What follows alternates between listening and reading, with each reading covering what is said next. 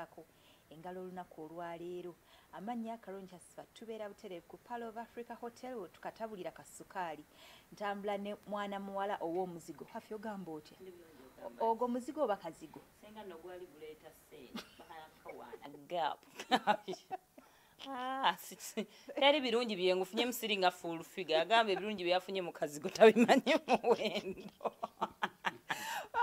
Walabi bakasukaali omukwana omulabi wakasukaali nga badde tulindiridde tweyanza nnyo tweyanzeege webale kulonda ffe tukusomese naawe tusomese buli omu ayigirize munne amanya hafi nga nkola program sumulula ku makya mbeerako ne Simon Monday ku Lwakutaano ssaawa zibeeremu ku ssaawa 3 then ku Lwokubiri ne ntabula kasukaali ne kalungi nga tugenda tuyiga ku nsonga z'omukwano mpola mpola tugupamba tujja mala tuguwangule naye ng'ani yali agusomye n'agumalayo sinnaba mmulaba akoowa yafa Hotel ku Pearl of Africa Hotel bw'oba oyina omukolo oba oyagala kukubya ebifaananyi bw'oba oyagala kuwummulamu ebisulo birungi nnyo ddala siyinza kowa bagamba nti ebitanda byawo bya mulembe essuuka za mulembe ekyenkya bakikuleetera mu buliri n'embeera ya wano ekyuka bw'oba ng'oli wano eno ng'ozze n'omwagalwa embeera ekyuka mu lunaku olwaleero tugenda kukatabula n'omwami Eddy Ssendi kaddiwa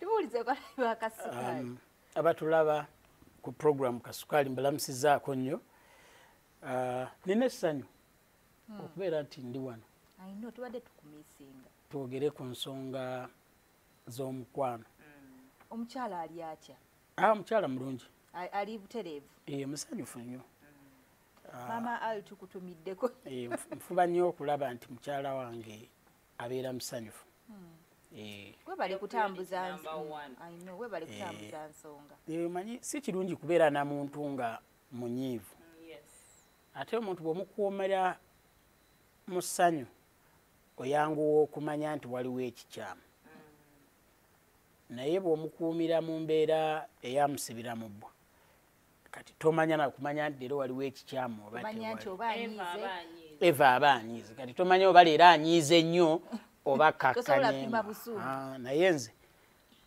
ne bwe nkuba bukubi essimu mmanyirawo nti waliwo ekikyamu ebitanda bya wano Ssendi birungi nnyo ddala wabigezesaako niyo nanti kati engeri gye tukolera wano olumu batuwa ne tusulawo ebisenge omuntu ali etazina kyasobola kuwulira weekolera kikyo nja kujjawo ku Pearl of Africa wano for a holiday ojosulewoko ekifo weekend getaway I know tekirimu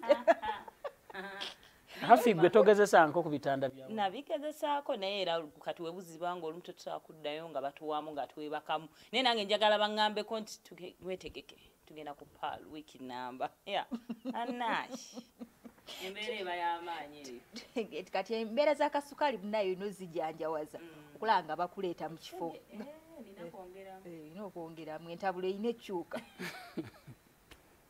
olunaku olwayo tugenda kuba twogera ku nsonga y'okusaba obufumbo emabegako awo tulabye abantu bangi bajja bateekamu obumodibodi waliwo eyeevulunga mu ttaka waliwo eyasiba emmotoka ku traffic n'ajjayo akaweta naye obuzibu obubeeramu kukugaana oba omuntu omala okubevulunga mu ttaka omuntu n'akuyisaamu empi n'alinnya kabooda kaddako n'atambulana obeera sure ati omuntu agenda kukkiriza Eddy Ssendi oli mwami mufumbo gwolowooza embeera eno ey'okusaba obufumbo ennaku zino tukiyisizaawo oba ye trend eriko kati nze nga nze nsuubira nti akajanja tukasussiza mu buli kye tukola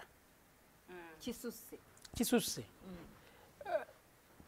ensonga yammwe y'ababiri kiki ekikutwala ku luguudo wakati kw'Entebbe road okyankalanye Jinja road ku bitaala ne basiba abantu bali mu buzibu abantu banoonya ssente abantu balwadde abantu babeera mu mmotoka ezo nga olubuto lumukyankalanyeeko ayagala abeeko waatuuka gwe ng'ojja n'omwagalwa omutandika okukola obumodimodi mukola obubadi ekyokubiri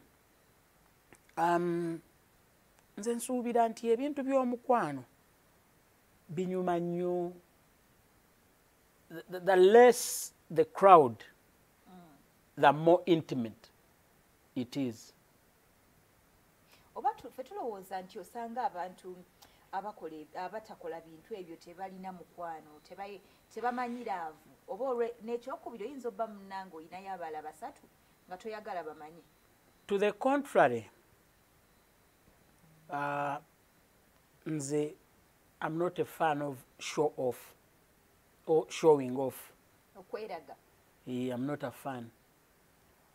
Era nze nsuubira nti okugamba omuntu nti nkwagala nti nina kugenda ku fleece embayo waggulu eya Pearl of Africa Hotel Kampala yonna nenengera.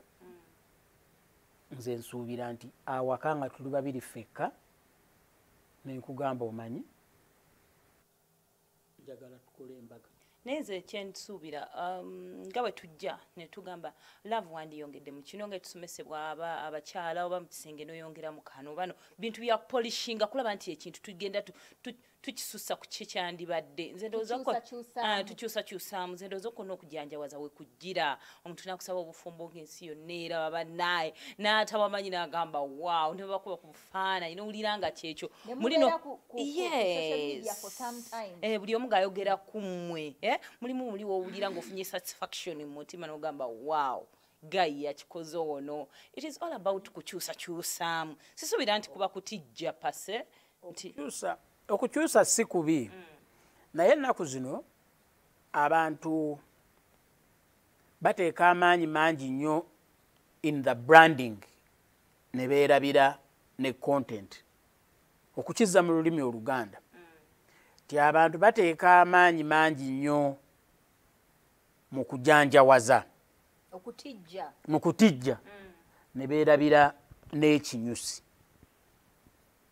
n'ensonga enkulu gye baliko. Nti nze siganye olumu omuntu omwagalwa we oyagala omusanyuseemu, naye mulaba engagement ezo ezisinga ezisasamaza mumanyi nti ezisinga embaga temugirinda paka temugirabako. Maybe embaga ebaayo lwakuba tubeera tetugitegeedde. Wojanjawaliza wali okugaba akaweta okwanjula nga tetukulaba n'embaga nga tetugiraba. Ekirala kati waliwo kwegamba okulimba kungi temirundi mingi n'omuwala gy'akimanyi. I thought nti nno omuntu aba takimanyi. Emirundi egisinga omuwala aba akimanyi. Era ojje weetegereze singa otunuulira body language y'omuwala oyo Ssendi abamu bakaaba n'okukaaba naga oh my god. Nze sikiwagira batono kati Ssendi kyogere tunava ku mulambo olinga agamba nti abamu babeera beekoze surprise nga munnaffe omu gwe twalabanga ali ku kisaawe nga ali shocked naga bannange omutegedde hafi tomwogere linnya omanyi kyogamba tebyaliyo. abatulaba nze njagala kubawa amagezi. You should avoid living your life to the gallery. Obulamu bwo obwekyama omwami wo n'omukyala omwami n'omukyala oba omukyala n'omwami mubeera n'emirembe mingi ng'obulamu bwammwe mubukuumye nga bwammwe. Nga buli private. And nze ayogera ekyo. I met my wife 25 years ago. Not dating per se, but okusooka omulaba. And later on, yeah, we became friends. We dated a bit on and off. And we started living together in 2005. and in 2012 nenyanjula nanyanjula iwaabwe at my initiation sibya pisto nti nga nze nkitandika sibya ontwala ddi nno bw'oba togenze wakanze ngenda kutambula nve nga nze ngambye omanyi onsanyusiza ebbanga lyetubadde ffenna I think ekituka tukilinyisa level nengendayo nenkyala 2012 nenyanjula just recently 2017 netukola embaga so we've been together for over 25 years kati I'm speaking from experience. One, will you marry me? Will you be my wife? No, I think nateke vivi wansi mukwanjula okumusaako empeta. I think I did. Newa tojjukira kumenya ku vivi. Wa mu public ndi biki? Nedda. No, I don't believe in that. Gambuuze abantu okumenya ku vivi.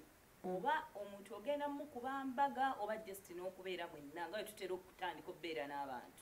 Abamu bagenda n'okuwa empeta nga basula wamu. Engagement. Olwaleero waliwo obuzibu nti ebintu bingi ebigenda mu maaso. Abamu abantu babikola ne mu reverse. Ne bagenda ewa DC ne bavaayo oba oliawo ng'ate bakoze okwanjula.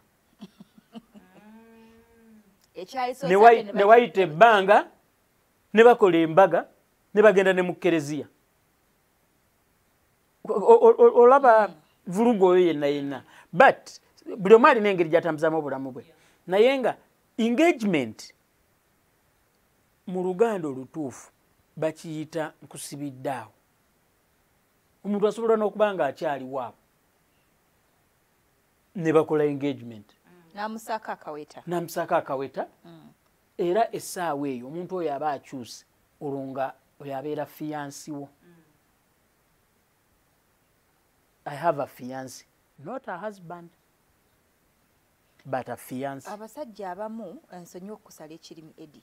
Abasajja abamu lwaki abawala abamu balyagadde akajanja k'okusasamaza nti omwami omu asobola okuteekako abawala bankusibiddaawo nga bataano. Kyokka nga bonna n'abakuumirawo mwaka ku mwaka nga talina kyakolawo. Ezo nze ate bw'okindaga oba bwe tubeera mu bantu bajja kumanya nti oyo bba wa gundi.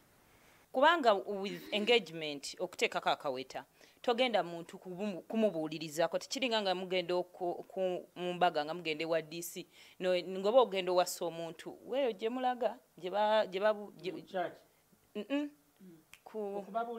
eno gye mugenda nga batimbye amannya g'abafumbo.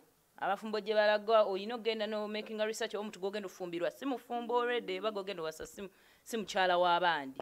Kati wekiyambirawo nti before you get married nga tebanajja mu church bagamba oyo mwami wange olina okukola research n'ogenda n'onoonyereza n'omanya omuntu gengenda naye mufumbo oba si mufumbo oba ya divorcinga. Naye kati ku kaweta mwajasibirawo abantu nga mukaaga bannaye. Ate abasajja ennaku zino bayize ejjoogo.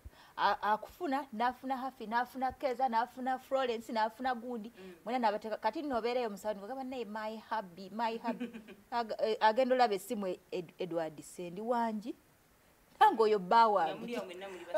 Gwani agambye nti buli w'obeera olina okubeera nga erinnya lyange lyofudde ekyo. Ate bubira nsiko ye. Tokuba eyo bizinensi y'omukwano togikuba abantu. Kati tubeere mu bulimba. Tembeera mu bulimba bayira kambabula kino ng'oggyeko eky'abasajja abalimba abantu. Naye gwe mu kifo ky'okwagala akajanja sooka otereeze emirimu gyo. Gwe weetereze. Two, if your qualities are good, the man will give you priority. Eddy bye tubikooye abakazi bingi bagezezzaako okukola okulaba nti batereeza embeera yaabwe n'abasajja be baagala okubeera nabo. Naye abasajja ne bw'okola ki Eddy?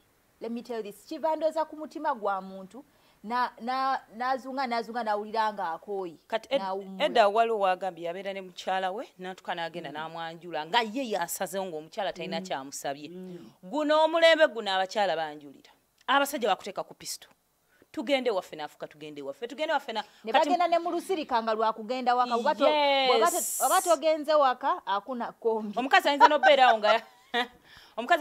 nga ayagala abaana ng'ayagala okuzaala omwana omulaka nga ye bazaalayo omwana omu n'alemererwa ozaala omwana owokubiri emyaka nno gitambula agenze mwasatu alemereddwa ozaala omwana owokubiri olw'ensonga nti agamba omusajja ono sigenda muzaaya mwana wakubiri tumala kugenda mu bazadde ate oba oliawo n'owulira nti yakubyeko ekibaati okitegeera newe ekibaati yakyadde n'okukyala that is it omusajja akuleka mu nnyumba n'agenda n'awasa omupya kambagambeyo kino bw'obanga olina ky'oyagala ku musajjawo tomuteekanga ku pisto ekimu ku bintu ebisinga okuba eby'amaanyi bakiyita bugonvu yogera ky'oyagala bulira yogera ky'oyagala mu tayimu entuufu muno mugambe bulungi okay mugambe mpola naye oli buli lw'omusaako pressure emirundi egisinga reflexes ze nga ziresistingirawo Eddy pressure no wejjiramu olonga nchogeddeko ebbanga lingi okyogera sabo ne date ne mugikola ekyokubiri katono nnyo ekyokubiri olumu abasajja bamwe ekibalemesa ng'okwanjula kw'oyagala buli lwe munyumyamu bwe muti nga yadi stick ogiteeka ku Rema ne Hamza mu nnyumba empangise enabbingo okiraba buli lwogiramu bwoti ngoga nti nga omuntu ng'omukanga but they were saying they are somehow related we bakolera omukolo they are not related bagamba somehow I'm on TV I stand by my word I'm ready to fall on my sword gwe toteekamu kigambo kyo leka bakwotinga enzi Rema okwanjula we yakukolera era abali eyo abaagala okwanjulira awo ennyumba eyo bagipangisa nyiniyo yagizimba lwa mulimu ogwo agipangisa abantu ne banjulirayo bane bakolerayo emikolo we've moved to an era bwe kiyite kyoyagala oyinza ogiyita enkulaakulana oba oyinza okuyita omulembe guno kati abantu abatalina walungi webasobola kutwala abantu baabwe bapangisa anti tekiba kirungi kitegeeza si kirungi anti nga si kirungi kuba wafunda ebifo kati gyebiri bingi ebipangisibwa okay I've done functions I do event management so kyenjogerako nkimanyi ekyo tukitadde tuyinza n'okugamba nti njagala kuntwala Dubai for honeymoon musabe ebintu ebitono hafi tusaba ebintu ebitono bannange ndi wathi bintu bitono kankubuulire teriyo muntu asobola kuwa your worthness true. I know.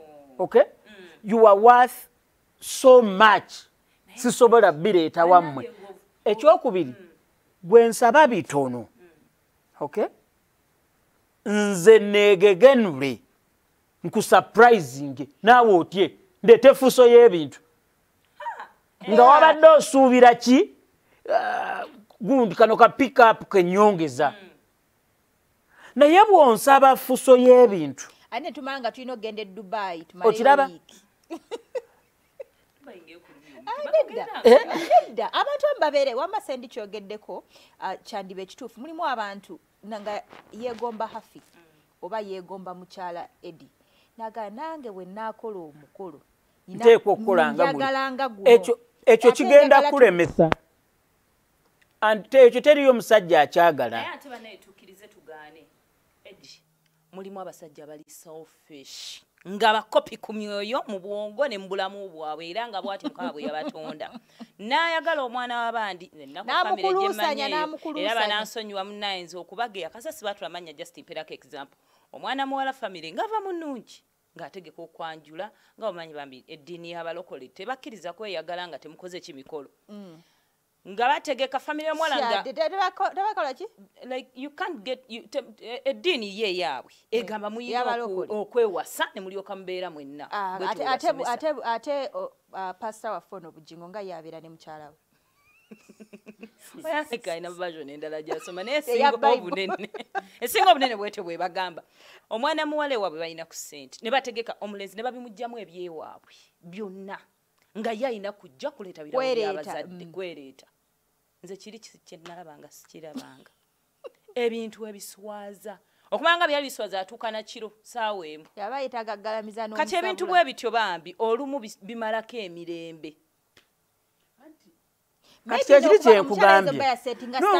kyekiri kyenkugambye nti oyo baakakamu kake bateekamu mugwa what goes round comes round tokakanga muntu kukola mukolo ekyokubiri abakyala abali eyo mwewale nnyo dependence omusajja awa nnyo ekitiibwa omuntu nga naye alinawokko naye ate on the flip side omukyala yenna ali eyo oba omuwala weewalanga nnyo omusajja akugamba nze saagala okole hafi oli ku TV you are hustling okeera oba ssaawa 11 otuuka ku mulimu okola research biki earning nga kyonna kyofuna mu butono bwakyo ba mu bungi bwakyo okikolerera buli 50k per appearance 50k ezo ng'ozikolerera oli najja n'agamba saagala okole wuliriza omuntu oyo tajjukira nti Shiraga Shumba yagamba nti abakola mu media babasasula emitwalo 5 kuba yeze baali bamusasula ne bagamba mbu ffe tufuna akatabo ka ntanda yaako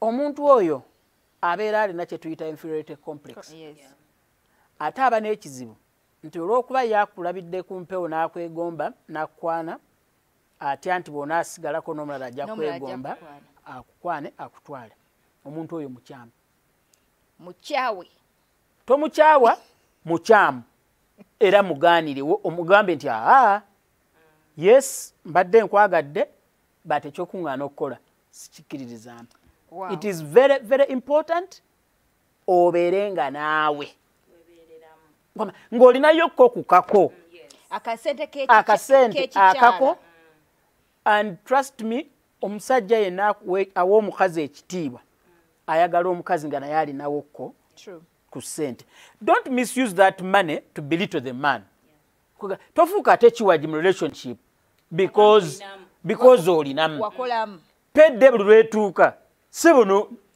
n'oyagala okukyankalanya amaka okiraba no remain humble but nawe weebeereremukko omuntu alinamu ku ssente aweeka ku kitiibwa okusinga omuntu asaba bulikamu kati ebyo bye bimwe bireetera abantu Eddy nga tugenda owummulamu mulimu era oli omusajja agamba kumulimba kuwa meka nti 5 nja zikuwanga n'essaagala ogenda okole ng'omunnyonnyola nti awo wendi it's not about the money only abantu abali mu employment batono nnyo abasurvivingira ku musaala gwabwe nkigamba nnyo abantu naddala abali mu media I know program eno n'abantu abali mu media bagiraba maintain that job use that job as a platform to network to connect with other people and maybe that job might help you land a better job. Wow, etweyanza nnyo tweyazege tugenda kubanga tukola ku ssente z'akamaffe kati nnyo tovaawo tukomawo.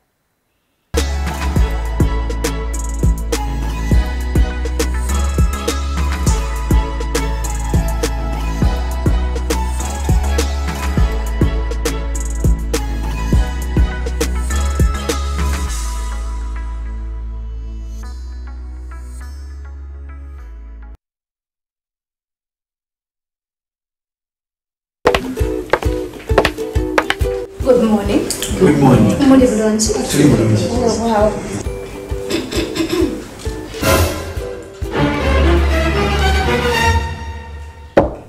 Thank